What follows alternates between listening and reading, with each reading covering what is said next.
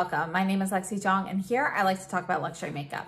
Today I have the new Saie Sun Melt Natural Cream Bronzer, and I picked this up because I was really curious to see how this would compare with the Chanel bronzer, the Tan de Soleil. I have the deepest shade in that.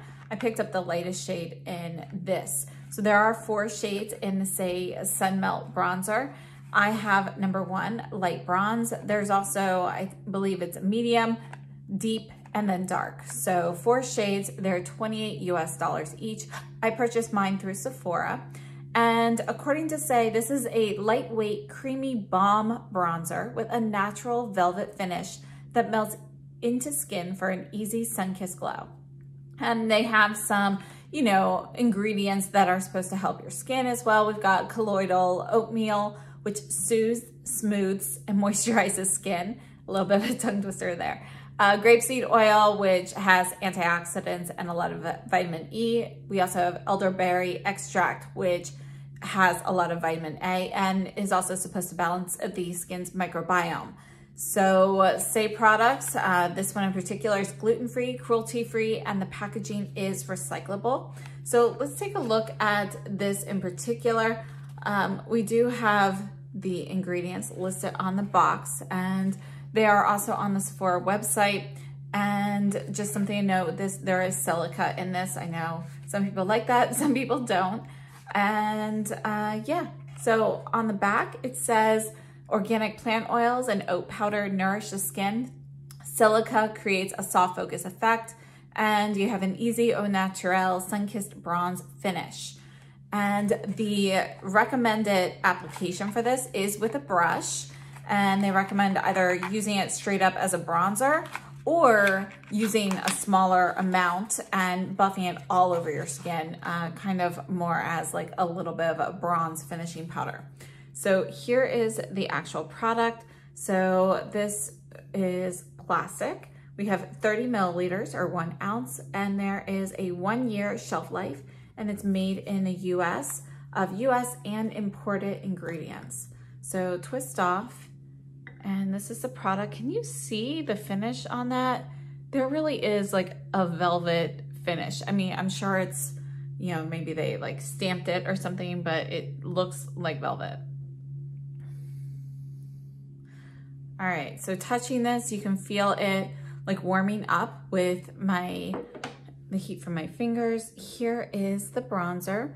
So that's gonna be a deeper swatch, and let's just kind of spread that out here. Okay, so this is shade number 1.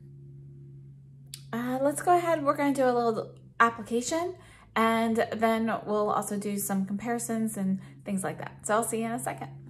So I'm gonna start with my favorite bronzer brush. This is the Rephr 24, and we're gonna follow Saie's recommendation and just dip straight in here.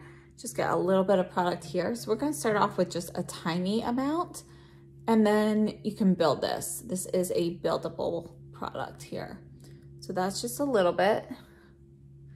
Let's get a little bit more on here. Oops, got a little bit too much there. We'll see how that goes.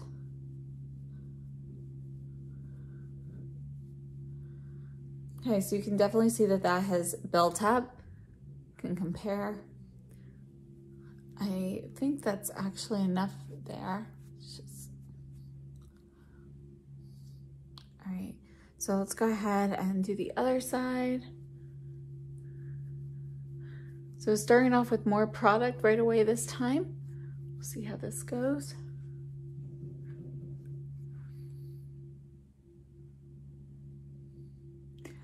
And let me back you out so you can see that a little better. So this is a light application of the bronzer.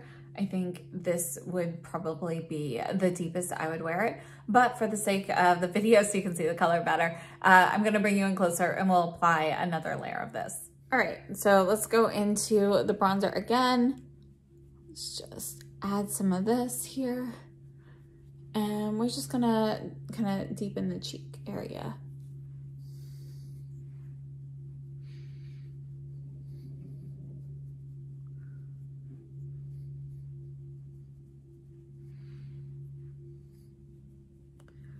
So we'll just you know, smooth it a little bit so it looks a little bit more uniform. And here you go. So this is a couple layers of the Saie bronzer. You can see it's, you know, we deepened it up a little bit here, and that's what shade 1 looks like on me. So let's go ahead and compare this to the Chanel Tan de Soleil. So I've been using the Chanel Tan de Soleil in number 395 Deep Bronze since I got it. I've been using it very regularly. So here's a deep swatch of that. And then let me show you what that looks like, blend it out. And you can see, obviously, the colors are way different.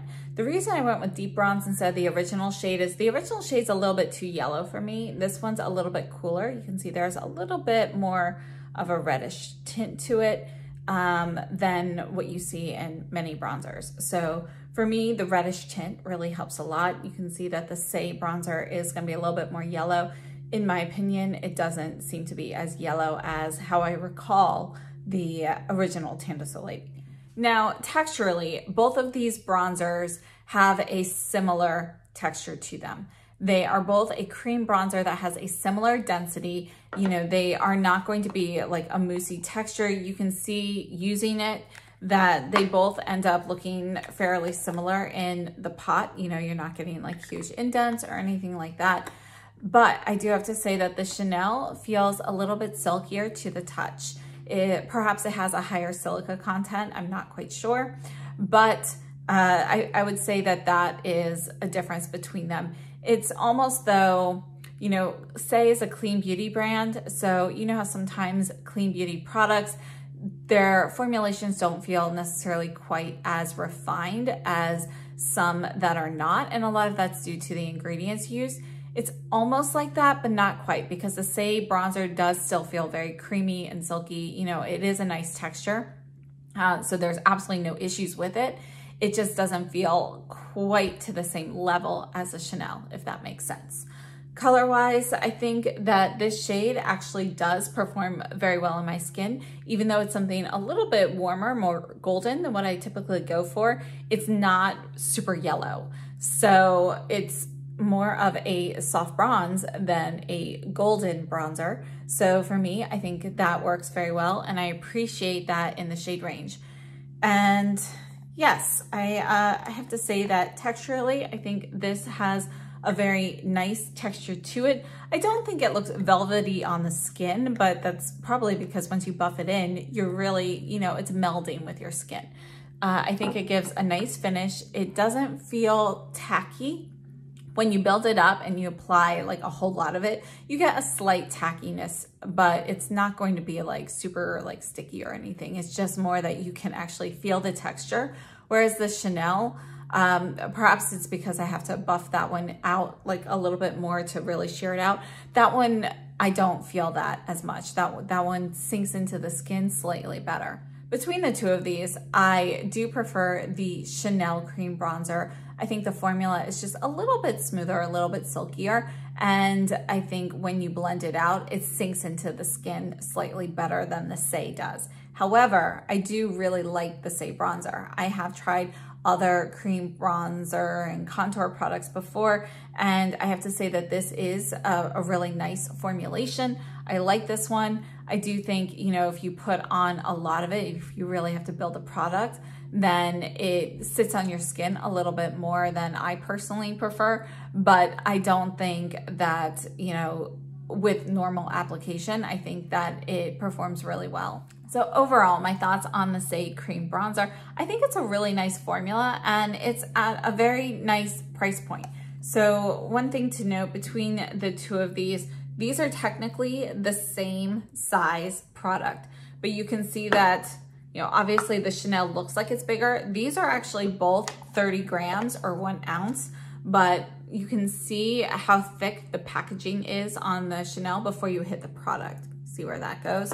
Whereas the Saie is a little bit more of a compact product. So these are actually the same. The Chanel is obviously going to be a little bit pricier, but I think that this is a great bronzer. It's a really nice bronzer for the price point, and I think the cream formulation performs really well. It blends out nicely, and I actually really like the color of it. It's not too yellow. It's not too cool that you might confuse it with a contour product. So I think it's a really great bronzer. Now, between the two of them, if I had to pick, I would still personally go with the Chanel, but that's purely because I think the texture of this is just, it's a little bit silkier when you touch it, which honestly, you're probably not going to be doing too much if you are applying it with a brush. But I just think that this one sinks into my skin a little bit more, whereas the Saie, even with a lighter layer, you can still, you don't feel it on your skin unless you actually touch your skin, but you can still feel that something is there, whereas I don't with the Chanel. So that's just like a personal preference that puts the Chanel a little bit over the edge. But this is definitely a great product, and I wouldn't hesitate to purchase this again. And I can definitely see myself reaching for this quite a bit. I think it is a really nice product. Now, I do have one more comparison I'd like to make. This is the Makeup by Mario Sculpt Stick, which is in light. Now, Sculpt, you typically think of contour, but this shade here is going to be a little bit warm, in my opinion. So we're actually just going to take some of this and blend this out here. Okay, so you can see in comparison the difference. Now, texturally, these are going to be different because the Saie and the Chanel are both going to be a little bit more of a sheer formula than the Sculpt Stick. The Sculpt Stick is going to be a little bit more of an opaque formulation here. It's very creamy, it goes on nicely. And again, this shade actually works really well for me also. So you can see that these two in shade are going to be a little bit more similar. The Saie is just going to be a little bit softer and more sheer. And I think that they are both great products. If you were curious about the colors, again, this is going to be light in the Sculpt Stick. You can build this up to be a bit deeper, and it's slightly cooler in tone than the Saie bronzer. So overall, in summation, I think the Saie bronzer is a great option. I definitely think it is worth checking out. And if you are somebody who has been really wanting to try the Chanel Tan de Soleil, but you haven't been happy with the color options because again, there are only 2 color options, I think the Saie is going to be a great alternative for that as well. I think it's just a really nice bronzer. So again, compared to the Makeup by Mario, you know, I think they are slightly different products, but I do think that they both work very nicely together. I really love this. I'll have a video on Makeup by Mario stuff coming soon. I'm fairly obsessed right now, so just a little spoiler alert there. But yes, overall, I really have enjoyed this. So I hope this video was helpful. And if you have any questions or comments, please be sure to leave them down below or DM me on Instagram. I'm at Alexis Jong. If you enjoyed this, please give me a thumbs up. Consider subscribing if you haven't already. I'll see you very soon. Have a great day and stay safe and healthy.